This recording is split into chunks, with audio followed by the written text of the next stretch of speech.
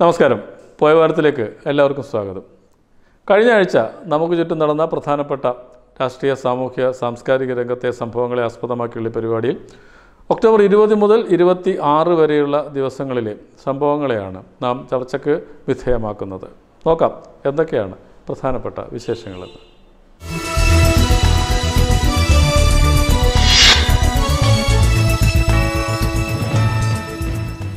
ഏറെ ശ്രദ്ധിക്കപ്പെട്ട ഒരു വാരമാണ് കഴിഞ്ഞു പോയത്.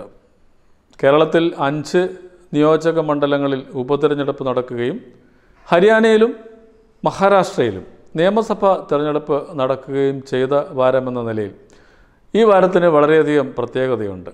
പോയ വാരത്തിൻ്റെ ആദ്യ ദിവസം തന്നെ കൊട്ടിക്കലാശം എന്ന രാഷ്ട്രീയ രംഗത്തെ പുതിയ പ്രവണത എല്ലാ രാഷ്ട്രീയ പ്രവർത്തകരും കൂടി ചേർന്ന് ഒരേ സ്ഥലത്ത് വന്ന് വലിയ ബഹളമുണ്ടാക്കുന്ന പരിപാടി കഴിഞ്ഞതിന് ശേഷം അവസാന ദിവസത്തെ നിശബ്ദ പ്രചരണം നടന്നത് പോയ വാരത്തിലെ ആദ്യ ദിവസമായ ഞായറാഴ്ചയായിരുന്നു.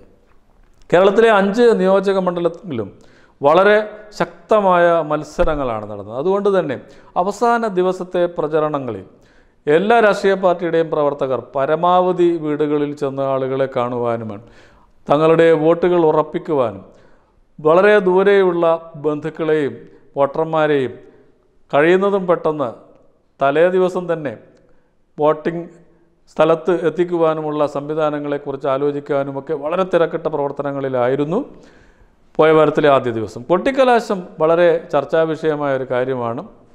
ഈ കൊട്ടിക്കലാശം എന്ന പരിപാടി നിർത്തലാക്കേണ്ടതാണ് എന്ന് പല പ്രധാനപ്പെട്ട ആളുകളും അഭിപ്രായപ്പെടുമ്പോൾ രാഷ്ട്രീയ പ്രവർത്തകരെ സംബന്ധിച്ചിടത്തോളം ഇതൊരു വലിയൊരു രസകരമായ കാര്യമാണ്. എല്ലാ രാഷ്ട്രീയ പാർട്ടിയുടെയും നേതാക്കന്മാരും പ്രവർത്തകരും എല്ലാം കൂടി ചേർന്ന് ഉണ്ടാക്കുന്നൊരു ബഹളമയമായൊരു അന്തരീക്ഷമാണ് ഉണ്ടാക്കുന്നത്. തിരുവനന്തപുരത്തെ പേരൂർക്കട പോലുള്ള സ്ഥലങ്ങളിൽ മണിക്കൂറുകളോളം ഗതാഗത തടസ്സമുണ്ടാക്കിക്കൊണ്ടാണ് ഈ പരിപാടി നടക്കുന്നത്. എന്തായാലും ഈ ദൂരദർശനിലൂടെ അല്ലെങ്കിൽ TV ചാനലുകളിലൂടെ ഇത് വളരെയധികം ആളുകളെ കാണിക്കുന്നത് കൊണ്ട് തന്നെ ഈ പരിപാടിയിൽ ധാരാളം പ്രവർത്തകർ പങ്കെടുക്കുന്നുണ്ട് എന്ന് പറയേണ്ടി വരും.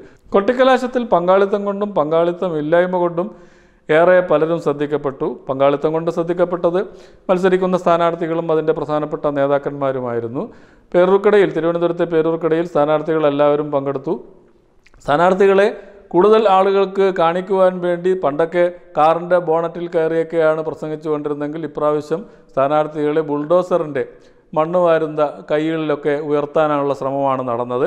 അങ്ങനെ വ്യത്യസ്ത രീതിയിലാണ് ഇത് ശ്രദ്ധിക്കപ്പെട്ടത്.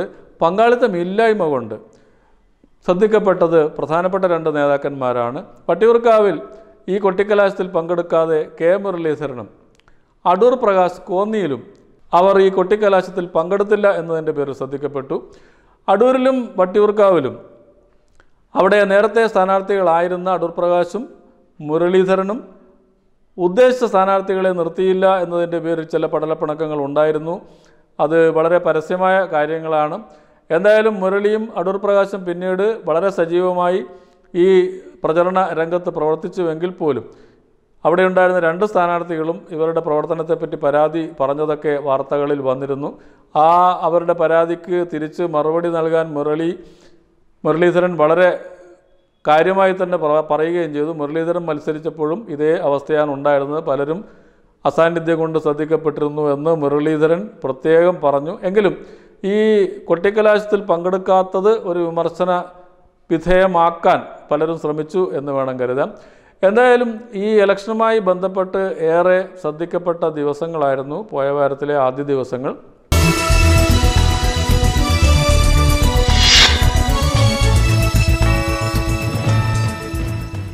പോയ വാരത്തിലെ 2ാം ദിവസമായ തിങ്കളാഴ്ച 21-ാം തീയതിയാണ് കേരളത്തിൽ 5 മണ്ഡലങ്ങളിലും ഹരിയാനയിലും മഹാരാഷ്ട്രയിലും നിയമസഭാ തിരഞ്ഞെടുപ്പ് നടന്നത്. കേരളത്തിലെ തിരഞ്ഞെടുപ്പുമായി ബന്ധപ്പെട്ട് ഏറെ ശ്രദ്ധിക്കപ്പെട്ട കാര്യം കോരിച്ചൊരിയുന്ന മഴയാണ്. അതിരാവിലെ തന്നെ ഈ ഇലക്ഷൻ ദിവസം കേരളത്തിലൊട്ടാകെ കാണാൻ സാധിച്ചത്. തിരുവനന്തപുരത്ത് വട്ടിയൂർക്കാവിൽ വോട്ടിംഗ് ശതമാനം വളരെ കുറവായിരുന്നു അതിരാവിലെ തന്നെ. അതേസമയം എറണാകുളം മണ്ഡലത്തിൽ വലിയ വെള്ളപ്പൊക്കമാണ് ഉണ്ടായത്. അതുകൊണ്ട് തന്നെ പലർക്കും വോട്ട് ചെയ്യാൻ സാധിച്ചില്ല എന്ന് മാത്രമല്ല എറണാകുളത്തെ വോട്ടിംഗ് ശതമാനം വളരെ കുറയുന്ന സാഹചര്യവും ഉണ്ടായി. അതേപോലെ തന്നെ കേരളത്തിലെ എല്ലാ മണ്ഡലങ്ങളിലും ഇതേ സ്ഥിതി തന്നെയായിരുന്നു. വോട്ടിംഗ് ശതമാനം പൊതുവെ കുറവായിരുന്നു. അരൂരിൽ മാത്രമാണ് വോട്ടിംഗ് ശതമാനം ഏറ്റവും ഉയർന്നത്. അവിടെയും കുറവായിരുന്നു, പക്ഷേ 80% അതിനോടടുത്തുള്ള വോട്ടിംഗ് നില അവിടെ ഉണ്ടായി. മറ്റ് സ്ഥലങ്ങളിലൊക്കെ ഇവിടെ തിരുവനന്തപുരത്ത് വട്ടിയൂർക്കാവിൽ ഏതാണ്ട് 60% പോളിംഗ് ഉണ്ടായത്. അതും നേരത്തെ ഉണ്ടായിരുന്നില്ല, 6-7% കുറവാണ് ഉണ്ടായത്. അങ്ങനെ ഈ വോട്ടിങ്ങിലുണ്ടായ ശതമാനക്കുറവ് ആർക്ക് ഗുണകരമാവും എന്നുള്ള ചർച്ചയായിരുന്നു പൊതുവെ നടന്നത്. എന്തായാലും തങ്ങളുടെ രാഷ്ട്രീയ പ്രസ്ഥാനത്തിലുള്ള തങ്ങൾക്കുറപ്പുള്ള വോട്ടുകൾ പരമാവധി ചെയ്യിക്കുവാൻ എല്ലാ രാഷ്ട്രീയ പാർട്ടികളും പ്രത്യേകം ശ്രദ്ധിച്ചു എന്ന് വേണം കരുതാൻ. പക്ഷേ ഈ നിഷ്പക്ഷമതികളായ വോട്ടർമാരിൽ വലിയൊരു ഭാഗത്തിന് വോട്ട് ചെയ്യാൻ കഴിഞ്ഞില്ല എന്നുള്ളതാണ്, അല്ലെങ്കിൽ വോട്ട് ചെയ്യാൻ വരാൻ പറ്റിയില്ല എന്നുള്ളതാണ്. എറണാകുളത്ത് ട്രാഫിക് പൂർണ്ണമായും സ്തംഭിക്കുന്ന രീതിയിൽ ട്രെയിനുകൾ നിന്നുപോയ സ്ഥിതിയിലൊക്കെ ഉണ്ടായ സംഭവങ്ങളിൽ എറണാകുളത്ത് നിന്ന് തിരുവനന്തപുരത്തോ അല്ലെങ്കിൽ മറ്റു മണ്ഡലങ്ങളിലോ പോയി വോട്ട് ചെയ്യേണ്ട പലർക്കും അത് ചെയ്യാൻ പറ്റിയില്ല. അങ്ങനെയൊക്കെയാണ് ഈ വോട്ടിംഗ് ശതമാനം തീരെ കുറഞ്ഞു പോയത്. അന്നത്തെ മഴ മൂലം പലർക്കും വോട്ട് ചെയ്യാൻ പറ്റാത്തൊരു സാഹചര്യം ഈ അടുത്ത കാലത്തൊന്നും അങ്ങനെ ഒരു ഇലക്ഷനിൽ സംഭവിക്കാത്തൊരു കാര്യമായിരുന്നു. പക്ഷേ പ്രകൃതി ദുരന്തങ്ങൾ ഉണ്ടാകുമ്പോൾ പ്രകൃതിയോട് മല്ലിട്ടുകൊണ്ട് ആളുകൾക്ക് അങ്ങനെ ശക്തമായ നിലയിൽ വോട്ട് ചെയ്യാൻ പലപ്പോഴും ഗൗരവമായിട്ട് ആൾക്കാർ ചിന്തിക്കാറില്ല. ഇതുപോലുള്ള കാര്യങ്ങളിൽ ഇലക്ഷൻ്റെയൊക്കെ തലേ ദിവസം തന്നെ വോട്ട് ചെയ്യേണ്ട സ്ഥലത്ത് എത്തേണ്ടതാണ് എന്നുള്ള ഒരു ധാരണ ഉണ്ടാക്കുവാൻ ഈ വർഷത്തെ ഇലക്ഷനിൽ ഒരു കാരണമായി എന്ന് തന്നെ വേണം പറയാൻ. പലപ്പോഴും വോട്ട് ചെയ്യാൻ ആഗ്രഹിച്ചുകൊണ്ട് പക്ഷേ ഈ മഴ കാരണം വോട്ട് ചെയ്യാൻ പോകാൻ പറ്റാത്തവർ അടുത്ത ഇലക്ഷനെങ്കിലും ഇതിനൊരു മുൻകരുതൽ എടുക്കുമെന്ന് തന്നെ വേണം നമുക്ക് കരുതാൻ. എന്തായാലും മഴ കൊണ്ട് നനഞ്ഞ് കുതിർന്ന ഒരു വോട്ടിംഗ് ദിനമായിരുന്നു പോയ വാരത്തിലെ 2-ാം ദിവസം നടന്നത്.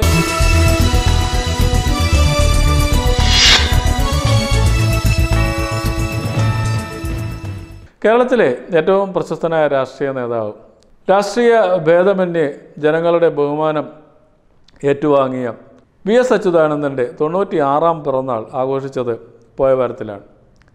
പോയ വാരത്തിലെ ആദ്യ ദിവസത്തിലാണ് അദ്ദേഹത്തിൻ്റെ ജന്മദിനം ഉണ്ടായത്.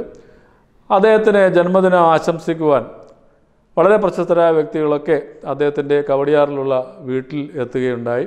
വട്ടിയൂർക്കാവിലെ ഇടതുപക്ഷ സ്ഥാനാർത്ഥി VK പ്രശാന്ത് അദ്ദേഹത്തിന് ആശംസകൾ നേരാനെത്തി. MLA C ദിവാകരൻ അടക്കമുള്ള വളരെ പ്രധാനപ്പെട്ട നേതാക്കന്മാരൊക്കെ അദ്ദേഹത്തിൻ്റെ വീട്ടിലെത്തി അദ്ദേഹത്തിന് ആശംസകൾ അർപ്പിച്ചു.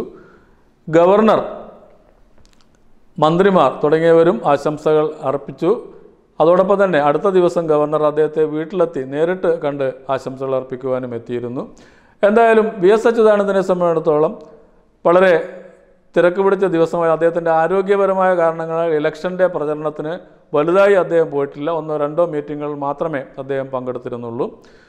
അങ്ങനെ അദ്ദേഹത്തിൻ്റെ 96-ാം ജന്മദിനം ആഘോഷിച്ച വാരം എന്ന നിലയിൽ പോയ വാരത്തിൻ്റെ വളരെ പ്രത്യേകതയുള്ളൊരു ദിവസം ആയി പോയ വാരം മാറുകയും ചെയ്തു.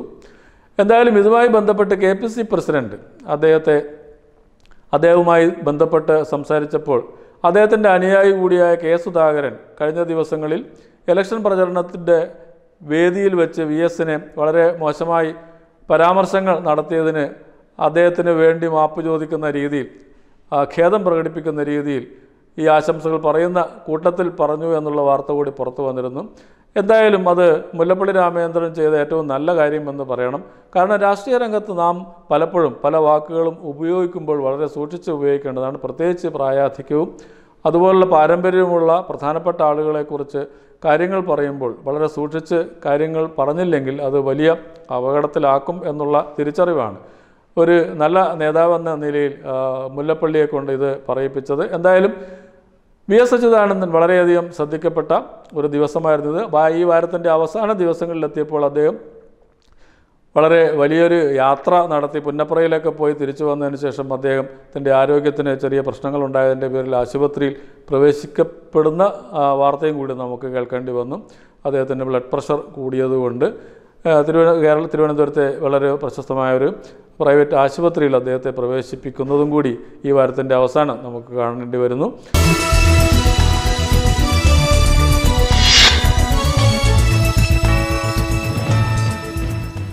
കേരളത്തിലെ സിനിമാ രംഗത്തെ വളരെ പ്രശസ്തയായ മഞ്ജു വാര്യർ പോയ വാരത്തിൽ വളരെ സമൂഹ ശ്രദ്ധയിൽ വന്ന ഒരു വാരമാണ് കടന്നുപോയത്. മഞ്ജു വാര്യർ DGPയെ നേരിട്ട് കണ്ട് തന്നെ വധിക്കുവാൻ ശ്രീകുമാർ മേനോൻ എന്ന ആൾ ശ്രമിക്കുന്നു എന്ന പരാതിയുമായി DGPയെ കാണുകയും പരാതി നൽകുകയും ചെയ്തത് വലിയ വാർത്തയായി മാറിയിരുന്നു.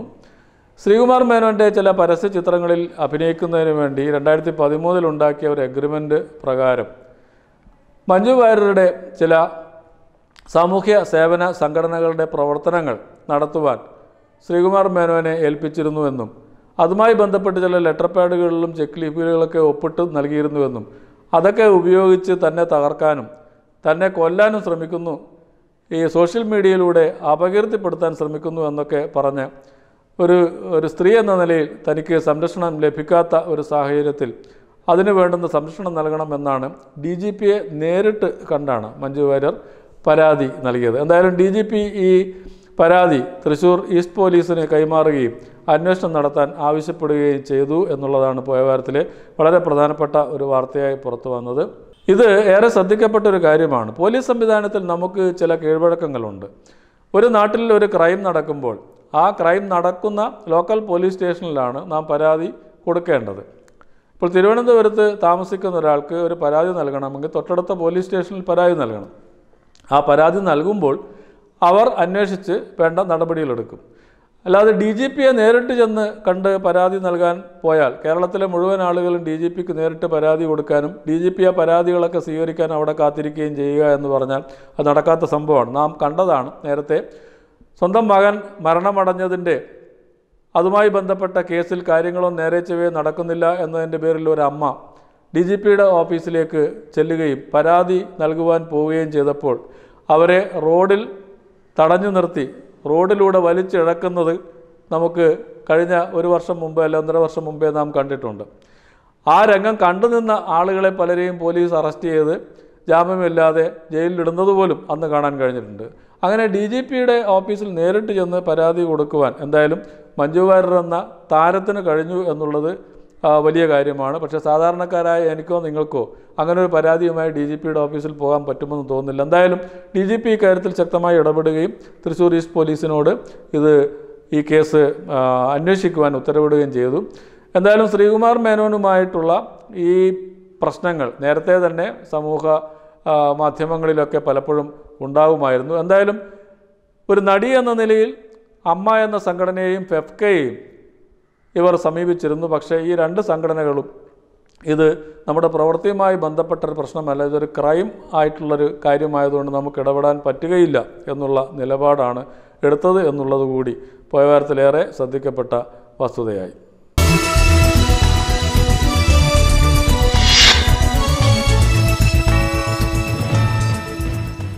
നാം തിരഞ്ഞെടുത്ത് അയക്കുന്ന ഭരണാധികാരികൾ അവരുടെ ജോലി കൃത്യമായി ചെയ്യാതിരിക്കുകയും അതുമൂലം ജനങ്ങൾ കഷ്ടപ്പാടിലേക്ക് വഴുതി വീഴുകയും ചെയ്യുന്ന സംഭവങ്ങൾ ഉണ്ടാകുമ്പോൾ പലപ്പോഴും കോടതി ഇടപെടാറുണ്ട്.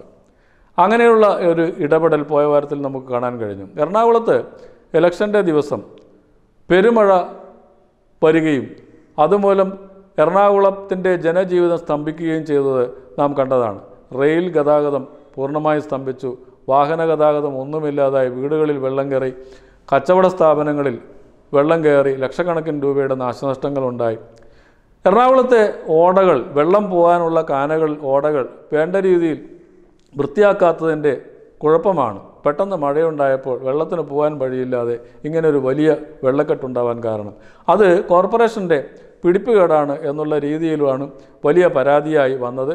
എന്നാൽ കോർപ്പറേഷൻ അന്ന് വൈകുന്നേരം വരെയും ഈ രാവിലെ പെയ്ത പെരുമഴ ആ വെള്ളം പോകാൻ വൈകുന്നേരം 4 മണി വരെയും കോർപ്പറേഷൻ ഒരു കാര്യവും ചെയ്തില്ല, ക്രിയാത്മകമായി ചെയ്തില്ല എന്നതിൻ്റെ പേരിലാണ് കോടതി ഇടപെടുകയും കലക്ടറോട് വളരെ പെട്ടെന്ന് എന്തെങ്കിലും കാര്യങ്ങൾ ചെയ്യുവാൻ ആവശ്യപ്പെടുകയും അങ്ങനെ എറണാകുളം കലക്ടർ കേരള സർക്കാരിനോടും ആവശ്യപ്പെടുകയും കേരള സർക്കാർ ശക്തമായി ഇടപെട്ട് എറണാകുളം കലക്ടറുടെ നേതൃത്വത്തിൽ വലിയ ഒരു ടീമിനെ അയച്ച് വെള്ളക്കെട്ട് ഇല്ലാതാക്കുവാനുള്ള ശ്രമം തുടരുകയും അത് ഏറെ ഫലിക്കുകയും ചെയ്തത് നാം എറണാകുളത്ത് കണ്ടു.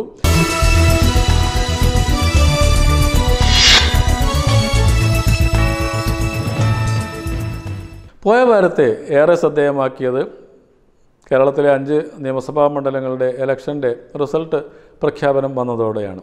ജനങ്ങൾ ഏറെ ആകാംക്ഷയോടെ കാത്തിരുന്ന റിസൾട്ട് ഏതാണ്ട് ഫലപ്രഖ്യാപനത്തിൻ്റെ ആ ദിവസത്തിൻ്റെ ഏതാണ്ട് രാവിലെ ഒരു 10 മണിയോടുകൂടി തന്നെ അതിൻ്റെ ഏതാണ്ട് പ്രതിഫലനങ്ങൾ പുറത്തു വന്നു. തിരുവനന്തപുരത്ത് വട്ടിയൂർക്കാവിൽ PK പ്രശാന്ത് എന്ന തിരുവനന്തപുരത്തെ ഊർജ്ജസ്വലനായ മേയർ ആദ്യ റൗണ്ടിൽ തന്നെ 1000 വോട്ടിന് മുന്നിട്ട് നിന്നു. പിന്നീടുണ്ടായ എല്ലാ റൗണ്ടുകളിലും തൊട്ടടുത്ത സ്ഥാനാർത്ഥിയായ കോൺഗ്രസിൻ്റെ KM മോഹൻകുമാറിനെ ബഹുദൂരം പിന്നിലായിക്കൊണ്ട് ഏതാണ്ട് 14,500 വോട്ടിൻ്റെ ഭൂരിപക്ഷത്തിന് തിരുവനന്തപുരത്തെ വട്ടിയൂർക്കാവ് മണ്ഡലം പിടിച്ചെടുക്കുന്ന കാഴ്ചയാണ് കണ്ടത്. വട്ടിയൂർക്കാവ് മണ്ഡലം ഏറെ നാളായി കോൺഗ്രസിൻ്റെ കുത്തക സീറ്റായി നിൽക്കുകയായിരുന്നു.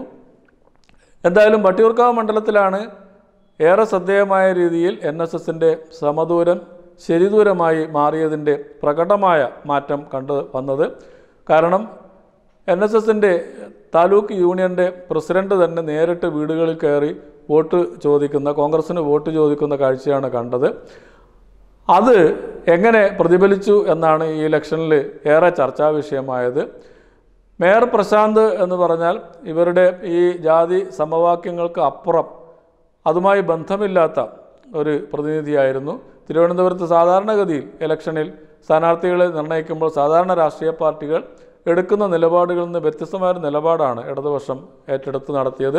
കാരണം ഇടതുപക്ഷം 3ാം സ്ഥാനത്ത് ഇരുന്ന വട്ടിയൂർക്കാവ് സീറ്റിലേക്ക് പ്രവർത്തന മികവ് മാത്രം നോക്കിക്കൊണ്ട് ജാതി മത സമവാക്യങ്ങളൊന്നും നോക്കാതെയാണ് പ്രശാന്തിനെ സ്ഥാനാർത്ഥിയാക്കി നിർത്തിയത്.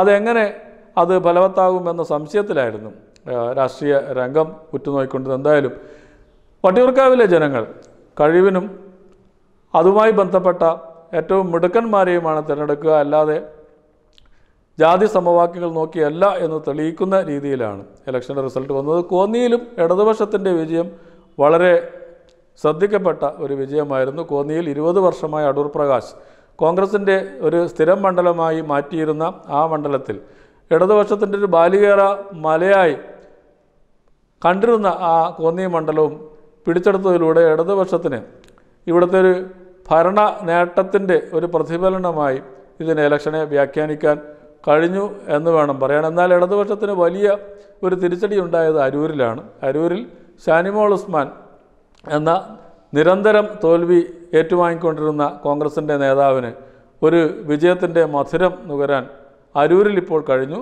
അരൂരിൽ പറഞ്ഞതുപോലെ നേരത്തെ LDFൻ്റെ ഉരുക്കുകോട്ടയായി കരുതപ്പെടുന്ന അരൂരിലാണ് കോൺഗ്രസിൻ്റെ വിജയക്കൊടി പാറിയത്. എന്തായാലും അവിടെ ഷാനിമോൾ ഉസ്മാൻ്റെ വിജയം ഏറെ ശ്രദ്ധിക്കപ്പെട്ട ഒരു വിജയം തന്നെയാണ്. ആ വിജയവുമായി ബന്ധപ്പെട്ട് ഏറെ ചർച്ചകൾ പിന്നീട് നടന്നുകൊണ്ടിരിക്കുകയാണ്. എന്തായാലും അടുത്ത മണ്ഡലം എറണാകുളമാണ്. എറണാകുളത്ത് ഈ മഴവെള്ള കെടുതിയിലൂടെയും 50%-ലധികം ആളുകൾ വോട്ട് ചെയ്യാൻ എത്തിയിരുന്നു. ആ 50%-ൽ ഭൂരിഭാഗം ആളുകൾ കോൺഗ്രസിൻ്റെ വോട്ടുകളായിരുന്നു എന്നാണ് തെളിയിച്ചത്. കോൺഗ്രസിൻ്റെ സ്ഥാനാർത്ഥി തന്നെയാണ് എറണാകുളത്ത്. വർഷങ്ങളായി എറണാകുളം കോൺഗ്രസിൻ്റെ ഒരു മണ്ഡലം തന്നെയാണ്, അവിടെ ജയിച്ചു. മഞ്ചേശ്വരം മുസ്ലിം ലീഗിൻ്റെ കോട്ട എന്ന നിലയിൽ മഞ്ചേശ്വരത്ത് മുസ്ലിം ലീഗിൻ്റെ സ്ഥാനാർത്ഥിയും ജയിച്ചു. അങ്ങനെ 3 മണ്ഡലത്തിൽ UDFും 2 മണ്ഡലത്തിൽ LDFും വിജയിച്ചു എന്നുള്ളതാണ് പോയ ഇലക്ഷനിൽ ഏറ്റവും പ്രധാനപ്പെട്ട കാര്യം. അതിനുമപ്പുറം വലിയ കോട്ടകൾ തകർന്നടിഞ്ഞു എന്നുള്ളതും കൂടി ഈ ഇലക്ഷൻ്റെ റിസൾട്ടിൽ പറയേണ്ടതുണ്ട്. അതേപോലെ വടക്കേ ഇന്ത്യയിൽ ഈ പോസ്റ്റ്പോൾ റിസൾട്ടിലൊക്കെ BJP തൂത്തുവാരുമെന്ന് പറഞ്ഞെങ്കിലും ഹരിയാനയിൽ അങ്ങനെയൊന്നും സംഭവിച്ചില്ല. BJPക്ക് മന്ത്രിസഭയുണ്ടാക്കുവാൻ അവിടുത്തെ ചൗട്ടാല കുടുംബത്തിലെ പുതിയ ഒരംഗം തുടങ്ങിയ പുതിയ പാർട്ടിയുമായി ബന്ധപ്പെടേണ്ടി വന്നു. ആ പാർട്ടിക്ക് ഡെപ്യൂട്ടി മുഖ്യമന്ത്രി സ്ഥാനം കൊടുക്കേണ്ടിയും വന്നു എന്നുള്ളതാണ് ഏറ്റവും പ്രധാനപ്പെട്ട കാര്യം. മഹാരാഷ്ട്രയിലാണെങ്കിൽ ശിവസേന കഴിഞ്ഞ പ്രാവശ്യം തന്നെ ഉടക്കി നിന്ന ഒരു സംഭവം ഉണ്ടായിരുന്നു. ശിവസേന പറയുന്നതൊക്കെ കുറേ കാലം കേൾക്കേണ്ടി വരുന്നൊരു സാഹചര്യമാണ് മഹാരാഷ്ട്രയിലും സംഭവിക്കാൻ പോകുന്നത് എന്ന് വേണം കരുതാൻ. അങ്ങനെ പ്രതീക്ഷിക്കാത്ത ഒരു ഇലക്ഷൻ റിസൾട്ടാണ് വടക്കേ ഇന്ത്യയിലും ചിലപ്പോൾ കേരളത്തിലും സംഭവിച്ചത് എന്ന് വേണം പറയാൻ. പക്ഷേ രാഷ്ട്രീയ പാർട്ടികൾക്ക് വലിയ പാഠങ്ങൾ നൽകുന്നുണ്ട് ഈ റിസൾട്ടുകൾ എന്ന് തന്നെയാണ് നമുക്ക് വിശ്വസിക്കേണ്ടത്.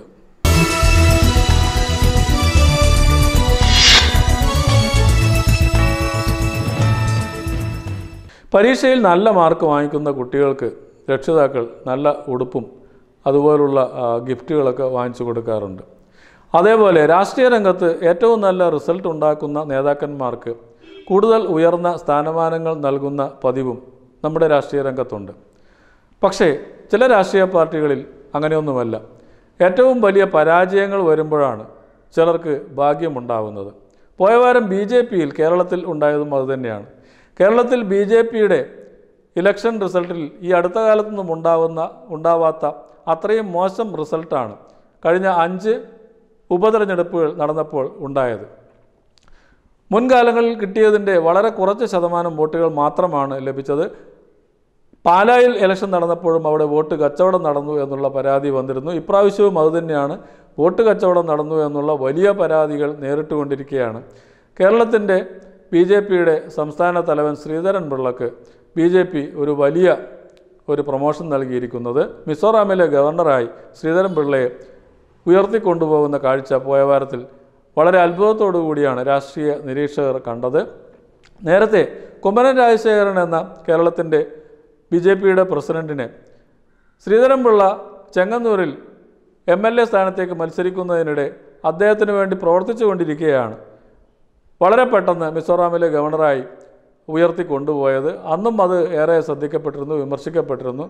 പക്ഷേ പിന്നീട് വട്ടിയൂർക്കാവിൽ തിരുവനന്തപുരത്ത് മത്സരിക്കുവാൻ വേണ്ടി ഇദ്ദേഹത്തെ ഗവർണർ സ്ഥാനം രാജിവെപ്പിച്ച് കൊണ്ടുവരികയായിരുന്നു. മിസോറാമിലെ ആ ഗവർണർ സ്ഥാനം അങ്ങനെ അവിടെ വേക്കൻ്റായിട്ട് കിടക്കുകയായിരുന്നു. എന്തായാലും BJPക്ക് ഇലക്ഷനിൽ വലിയ പരാജയം ഏറ്റുവെങ്കിലും ശബരിമലയിലെ വിശ്വാസ പ്രശ്നങ്ങളും മറ്റു കാര്യങ്ങളെല്ലാം എടുത്തിട്ടും അവരുടെ ഏറ്റവും മികച്ച സ്ഥാനാർത്ഥികളെ പല സ്ഥലങ്ങളിലും മത്സരിപ്പിച്ചെങ്കിലും വട്ടിയൂർക്കാവിലൊക്കെ 2ാം സ്ഥാനത്തും ചിലപ്പോൾ 1ാം സ്ഥാനത്തും വന്നിരുന്ന ആ പാർട്ടിക്ക് 3ാം സ്ഥാനത്തേക്കുള്ള വലിയ കനത്ത തിരിച്ചടി ലഭിച്ചപ്പോഴാണ് അതിൻ്റെ സംസ്ഥാന നേതാവിന് മിസോറാം ഗവർണർ എന്ന വളരെ പ്രധാനപ്പെട്ട സ്ഥാനം ലഭിച്ചിരിക്കുന്നത്. രാഷ്ട്രീയ രംഗത്ത് വലിയ ഒരത്ഭുതത്തോടു കൂടിയാണ് ഈ മിസോറാം ഗവർണർ സ്ഥാനത്തേക്കുള്ള ശ്രീധരൻ പിള്ളയുടെ ഉയർച്ചയിലേക്ക് ഉള്ള മാറ്റത്തെ കണ്ടുകൊണ്ടിരുന്നത് എന്ന് വേണം പറയാൻ. എന്തായാലും കേരളത്തെ അത്ഭുതപ്പെടുത്തി ഈ വാർത്ത പോയ വാരത്തിൽ.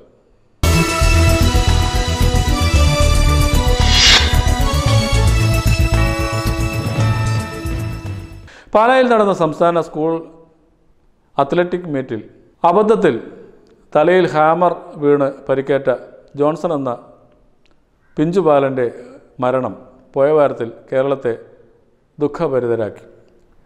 ഇതുപോലുള്ള അത്ലറ്റിക് മീറ്റുകൾ നടക്കുമ്പോൾ എടുക്കേണ്ട ശ്രദ്ധ അതിൻ്റെ ഭാരവാഹികൾ എടുത്തില്ല എന്നതിൻ്റെ പേരിൽ ആ മീറ്റിൻ്റെ ഔദ്യോഗിക ഭാരവാഹികൾക്കെതിരെ കേസെടുത്തിരിക്കുകയാണ് സർക്കാർ. എന്തായാലും ഈ സ്പോർട്സ് മീറ്റിനിടയിൽ നടന്ന ഈ മരണം കേരളത്തെ ഞെട്ടിച്ചു. ഈ ജോൺസന്റെ കുടുംബത്തിന് 10 ലക്ഷം രൂപ കേരള സർക്കാർ ധനസഹായം നൽകുകയും ചെയ്തത് പോയ വാരത്തിൽ നാം കേട്ടൊരു വാർത്തയാണ്.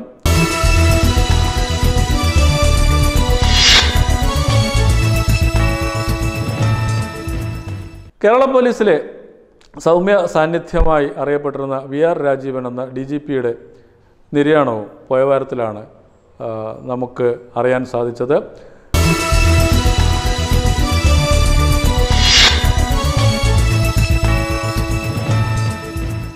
മലയാള സിനിമാ വേദിയിലെ വളരെ പ്രശസ്തയായ 100ഓളം സിനിമകളിൽ അഭിനയിച്ച TP രാധാമണി എന്ന നടി ക്യാൻസർ ബാധിച്ച് അവർ ആശുപത്രിയിലായിരുന്നു.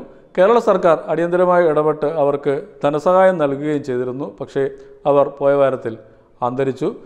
കലാലോകത്തിന് നേടിയ വലിയ ഒരു നഷ്ടമായിരുന്നു ഈ TP രാധാമണിയുടെ അന്ത്യം.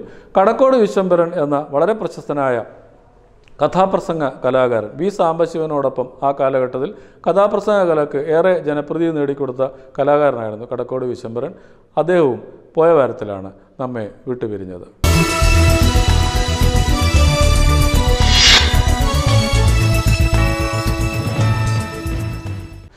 ISL ഫുട്ബോൾ മാമാങ്കത്തിൽ കേരള ബ്ലാസ്റ്റേഴ്സ് ആദ്യ മത്സരത്തിൽ ATK എന്ന ടീമിനെ 2-1 പരാജയപ്പെടുത്തിയത് കേരളത്തിലെ ഫുട്ബോൾ പ്രേമികളെ വളരെയധികം സന്തോഷത്തിൽ ആറാടിച്ചിരുന്നു. എന്നാൽ രണ്ടാമത്തെ മത്സരത്തിൽ ബോംബെ FCയോട് പരാജയപ്പെടുന്നതും പോയ വാരത്തിൽ നമുക്ക് കാണേണ്ടി വന്നു. അവസാന നിമിഷം വരെ സമനിലയിൽ പോയ ആ മത്സരം ഏറ്റവും അവസാനത്തെ ഒരു ഗോളിനാണ് കേരള ബ്ലാസ്റ്റേഴ്സ് പരാജയത്തിൻ്റെ കയ്പുനീർ കുടിക്കേണ്ടി വന്നത്.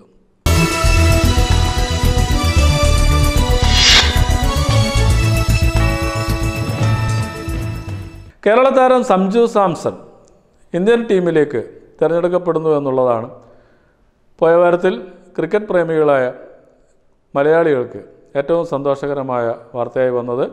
സഞ്ജു സാംസന് അടുത്തു വരുന്ന മത്സരങ്ങളിൽ നല്ല കരുത്തേറിയ മത്സരം കാണിക്കാൻ കഴിയട്ടെ എന്ന് നമുക്ക് ആശംസിക്കാം.